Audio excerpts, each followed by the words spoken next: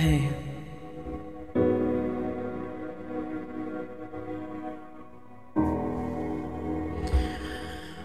Heavenly Father, I adore you. I'm thankful for every day, every new thing, every bit of wisdom, the changes that you have made in my life.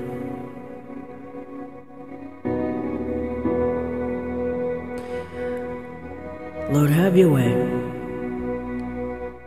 In Jesus' name, amen.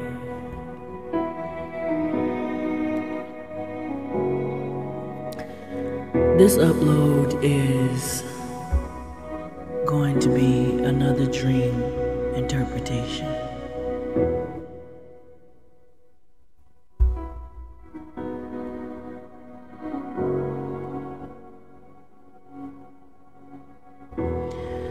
And I'm just gonna get right into it.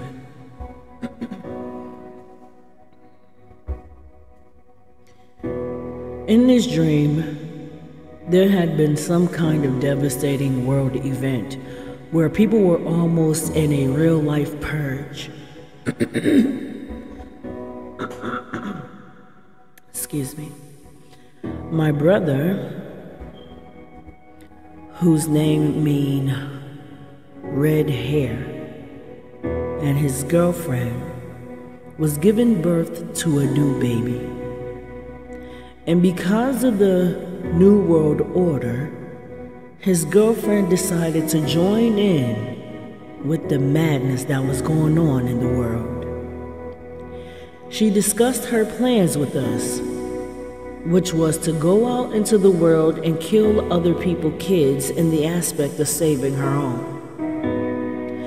As she got dressed and ready to leave, I asked her about her mission, and she explained.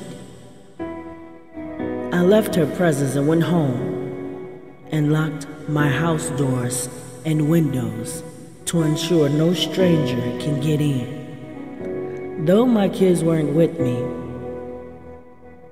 while I was there, an intruder came to my house trying to get in by trying to use a drill to remove the screws from my door. And I held the screw, and somehow the screw reversed to be put back into place,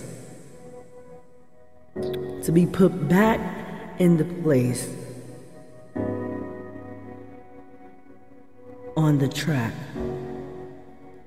And the person put another tool through the spot with intention to shave down the lines in the screw to smooth it out so that it would just slip through.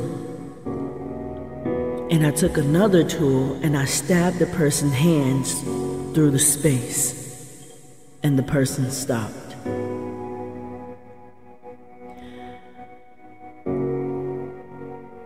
They were gone, and I was able to take the door off to rearrange the door for better protection. Then I somehow went on the balcony of this place. I looked to secure the windows and either said or heard, "Are you afraid?" As if I was surprised at my own actions to protect my home from the people who were planning to do things to people that they didn't want done to them. And that's where the dream ends. Let me give the definition for purge.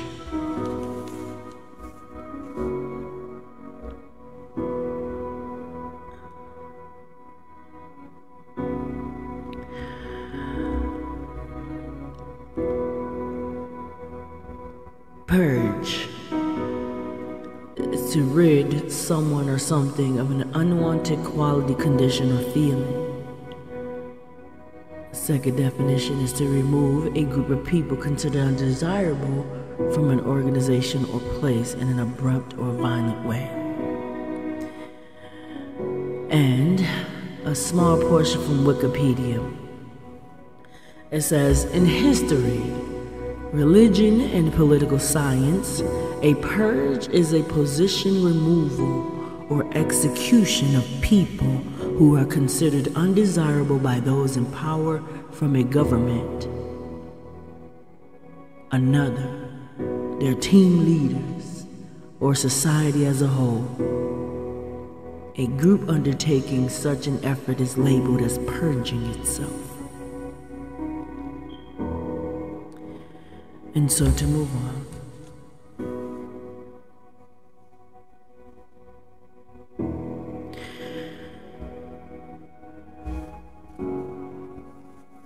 So,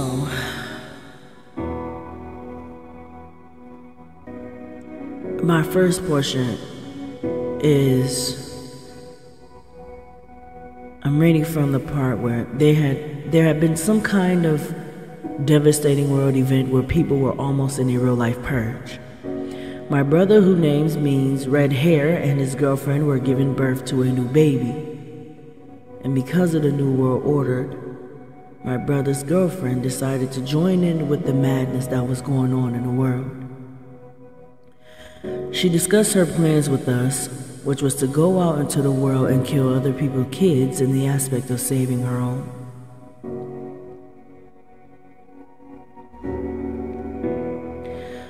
Now, in this portion of the dream, my brother represents the character in the Bible, Esau, who did not prioritize God's inheritance and sold his birthright for a bowl of soup.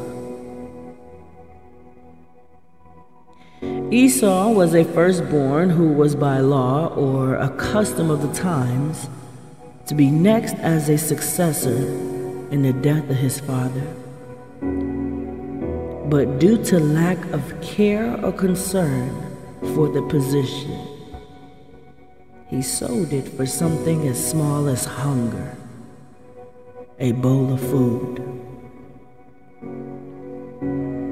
God is not pleased with people who give up major family roles to satisfy minor or instant gratification.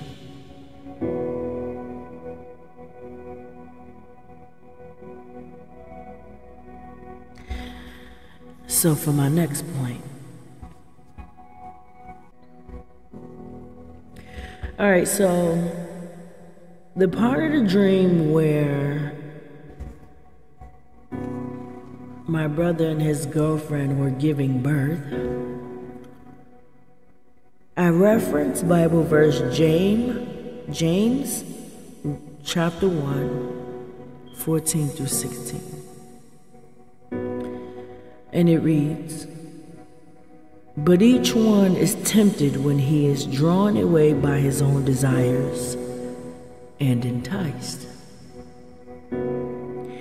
Then, when desire has conceived, it gives birth to sin. And sin, when it is full grown, brings forth death."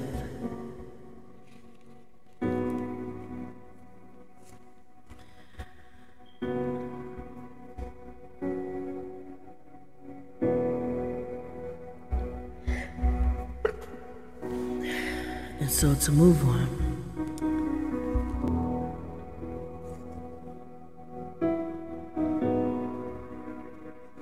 So the next part, patience and faith for vindication.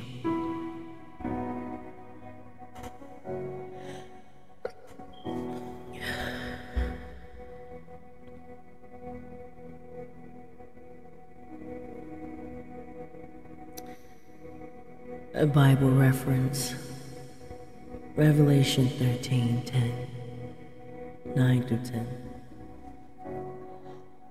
Oh, excuse me. It reads, if anyone has an ear, let them hear. He who leads into captivity shall go into captivity. He who kills with the sword must be killed with the sword. Here is the patience and faith of the saints.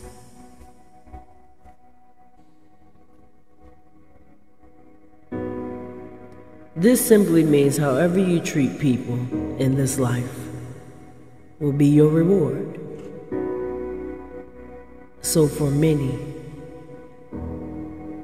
what you do unto others, you are in return doing these things unto yourself in the end of things.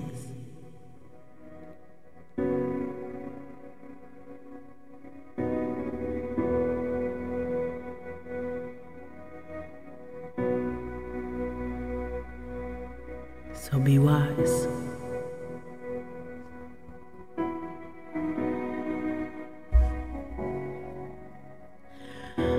This next portion, I titled it, Trust in the Lord.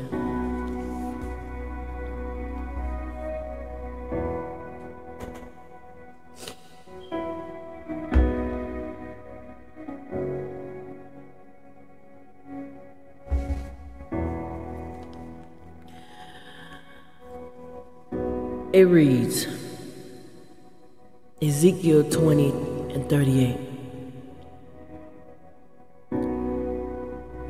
I will purge you of those who revolt and rebel against me. Although I will bring them out of the land where they are living, yet they will not enter the land of Israel. Then you will know that I am the Lord.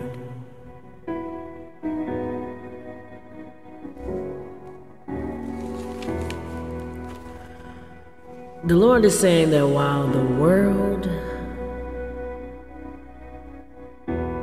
may appear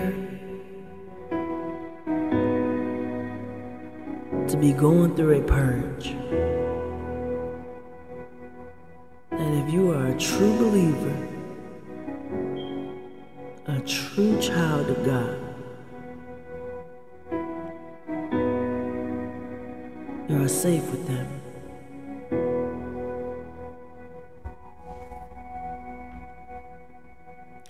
Now to move on.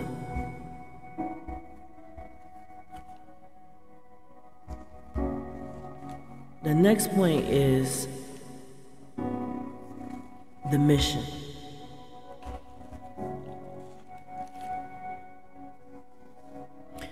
I reference Bible verse John 10:10. It reads, the thief comes only to steal and kill and destroy. I,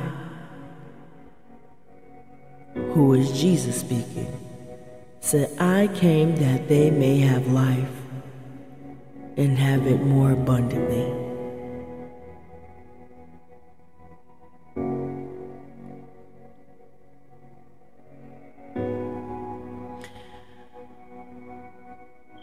So the mission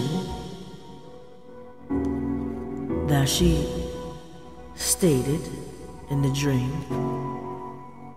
that's the assignment of the enemy.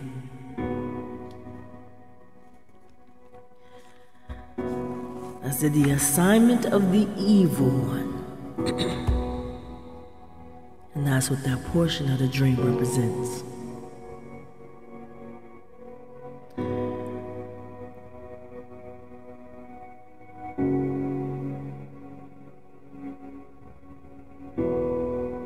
Now,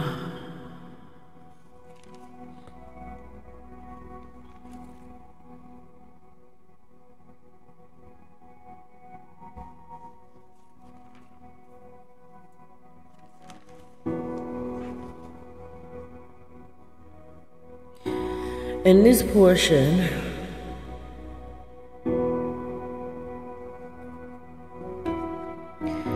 as she got dressed and ready to leave, I asked her about her mission and she explained.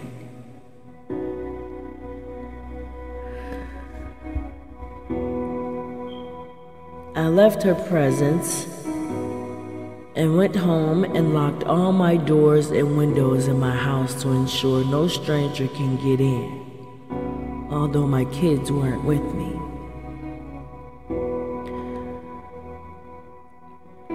I titled this portion, "Close the Doors."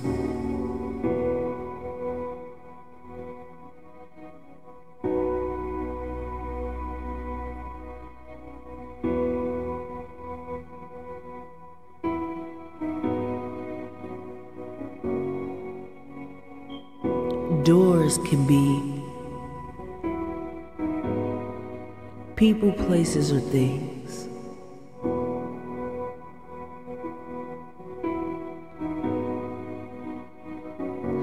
For this portion, I reference Isaiah 26:20, and it reads, "Go, my people, into your rooms and shut the doors behind you. Hide yourselves for a little while until his wrath has passed by."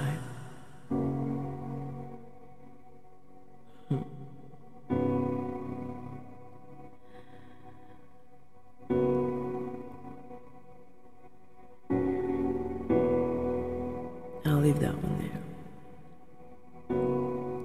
So our next point, I titled it "The Fight."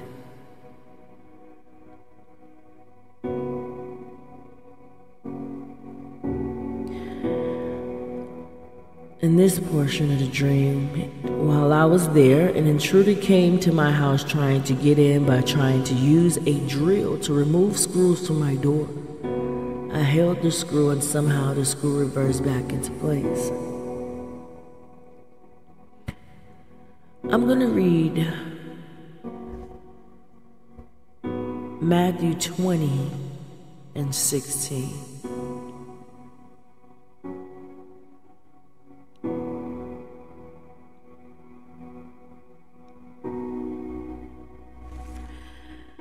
And it reads,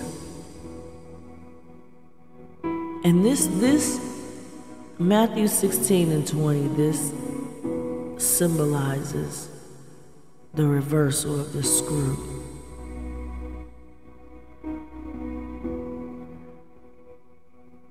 And it reads, "So those who are last now will be first, and those who are first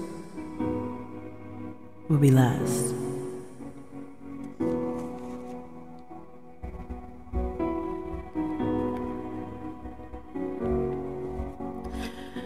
And as I continue,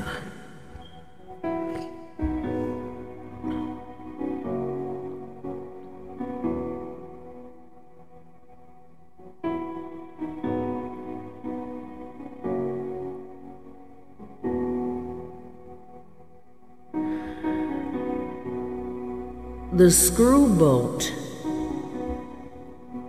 had managed to get off track, and the person put another tool through the door to shave down the lines in the screw to smooth it out so that it would just slip through. And I took another tool and stabbed that person's hands through the space, and the person stopped.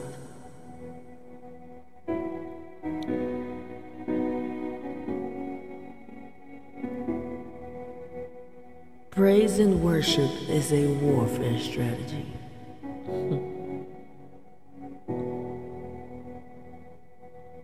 But I reference Matthew 24:43, and it reads, "But understand this, if the owner of the house had known at what time of night the thief was coming, he would have kept watch and would not have let his house be broken into.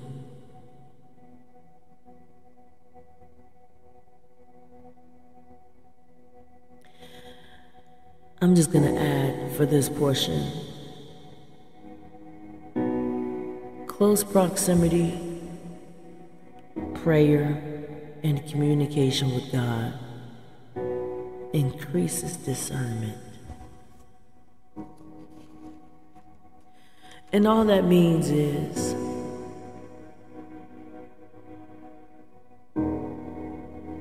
the more you spend time with God, the more you trust in God, the more you devote to God, the more He will allow you to see and to know. God sees all, and He knows all, knows everyone's thoughts. He can read everyone's heart. And when you're receptive to how God communicates, He would allow you to know when someone is not being honest with you.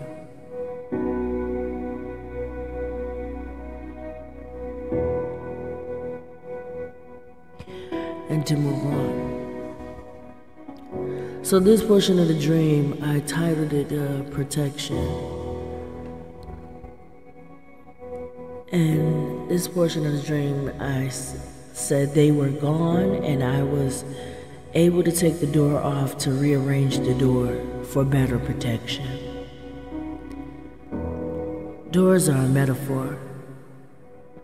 The word doors are a metaphor for choices, opportunities, decisions, people, and places.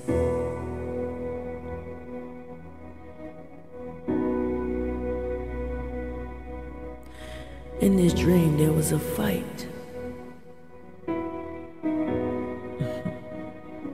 In this door.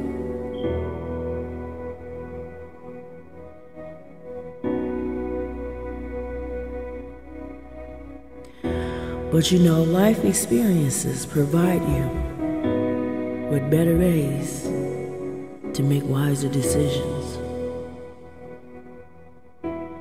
And that's what the rearranging of the door for better protection represents.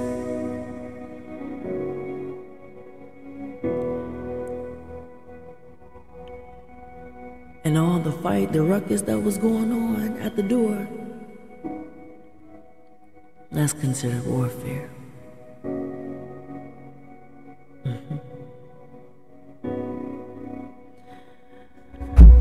And my praise and prayer, that was me stabbing the hands of the intruder. But to move on, my last point, I titled it Fear Not.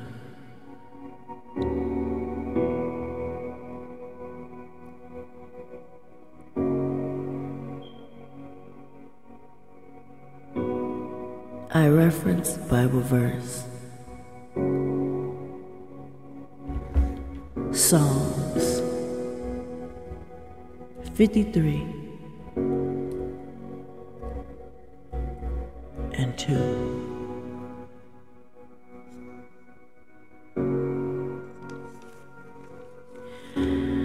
It reads in the Passion Translation. I love the fact that I put in the word balcony and looked for a Bible verse, and this one came up.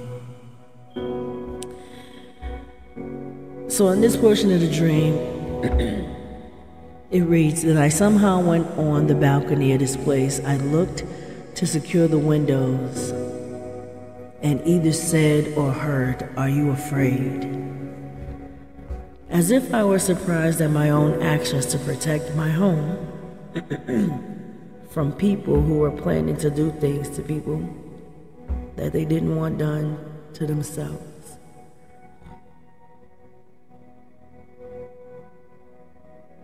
Now, Psalm 53:2, it reads, the Lord looks down in love, bending over heaven's balcony. God looks over all of Adam's sons and daughters, looking to see if there are any who are wise with insight and who search for him, wanting to please him. What I thought was even more powerful was the full verse. And I'm gonna go ahead and read it.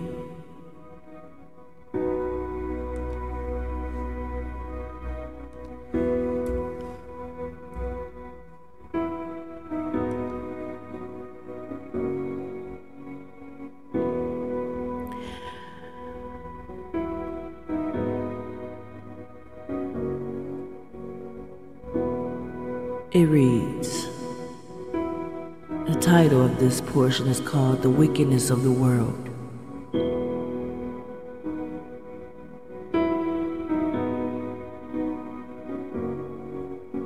Starting at verse 1, and it ends at 6. It's only 6 verses.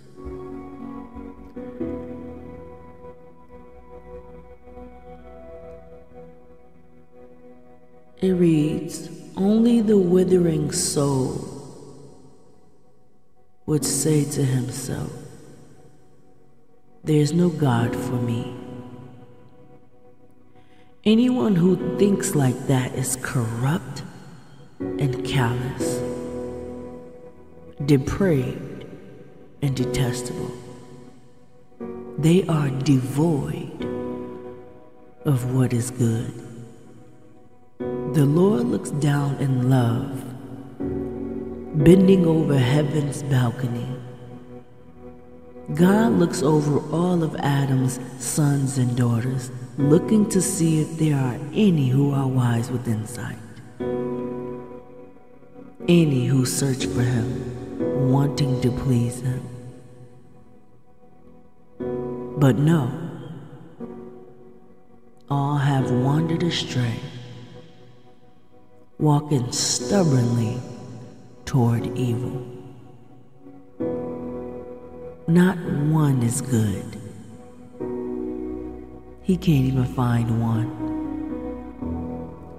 Look how they live in luxury while exploiting my people. Won't these workers of wickedness ever learn? They never even think of praying to God. Soon, an unheard of terror will seize them while they're in their sins. God himself will one day scatter the bones of those who rose up against you.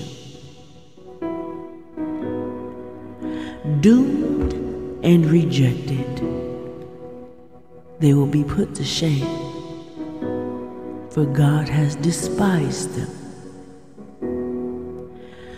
Oh, I wish our time of rescue were already here. Oh, that God will come forth now, arising from the midst of his Zion people, to save and restore his very own. When God fully restores his people, Jacob will rejoice, and Israel will be filled with gladness.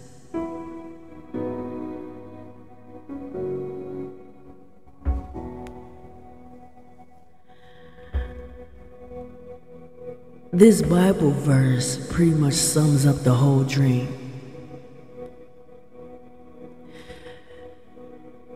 And all this dream is really saying is that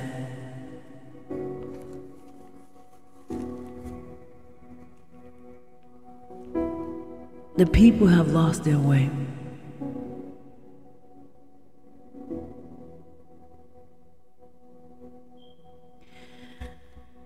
In the story about Esau, the story was about Esau and Jacob.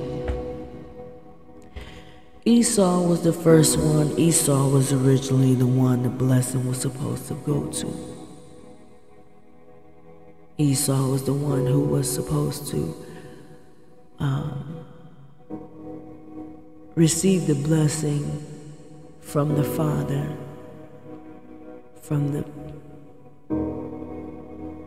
their birth father, to carry on the legacy of living by God's ways.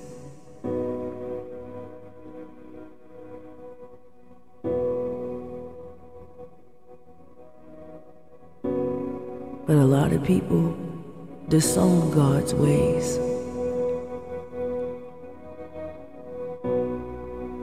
for hunger.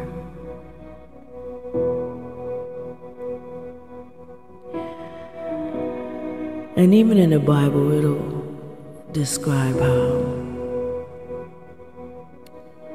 in comparison to Jacob and Esau, that God was not pleased with Esau.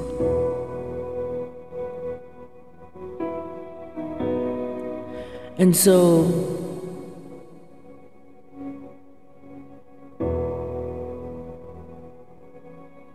in God's wrath, the world will appear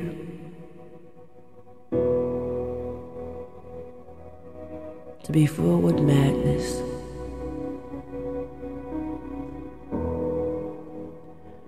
But just know that this is where the patience of God's children will be rewarded.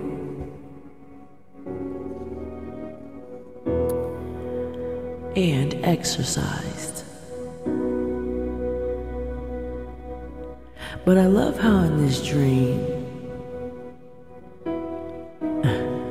we're towards the end.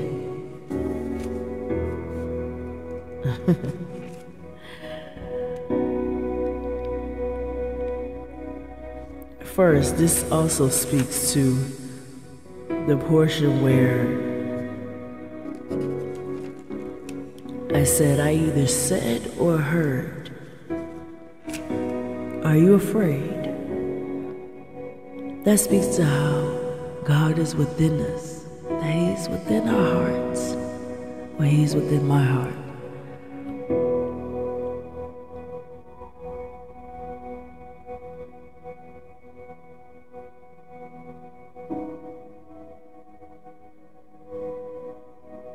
For the children of God, God is in our hearts.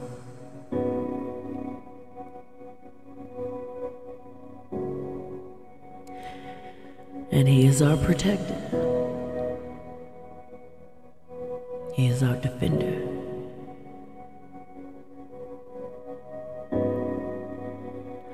And for those who seek Him,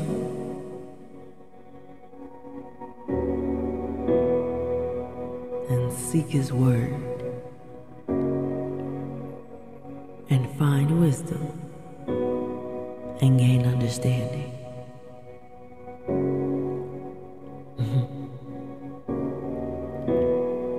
He will always fight for us.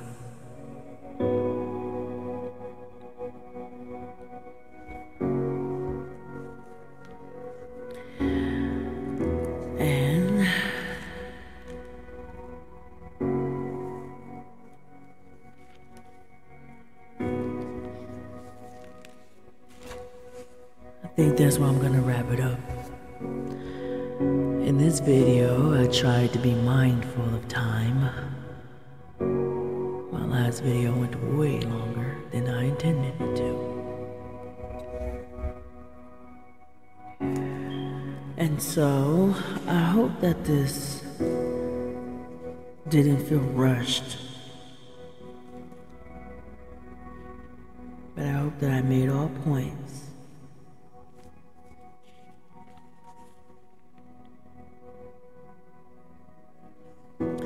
So as I wrap this up, Heavenly Father, you're amazing to me.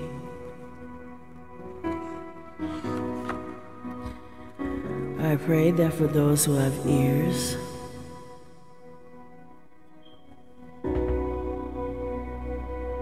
that they are able to receive your word.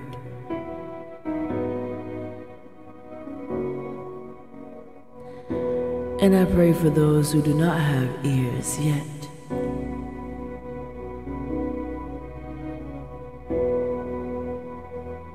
I pray that you align things in such a way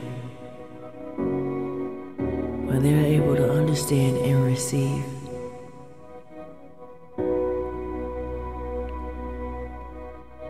For their good.